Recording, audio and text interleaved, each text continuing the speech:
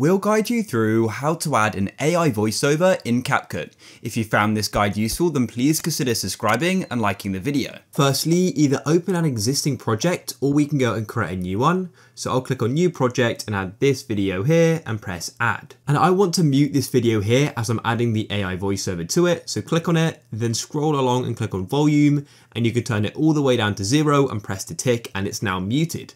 So to go and add an AI voice, the best way to do it is to go and utilize text to speech. And then what we can do is either keep the text on the screen or you can just delete it and keep the voice. So go to the bottom and click on text like this, then click on add text and type in what you want the voiceover to say.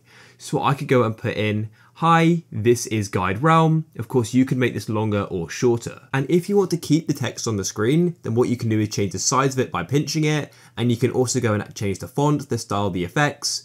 So yeah, if you want to keep it on the screen, you may want to put a little bit more effort into it. Once you're ready, go and click on the tick like so. And what you want to do is make sure the text is selected. It should automatically be. Then come to the bottom and click on text to speech. It will take you a moment to load the voices and you'll see some pro ones, which you do need to have the pro version for, but you can also go and see the free ones as well. So to go and hear what they sound like, just go and click on them.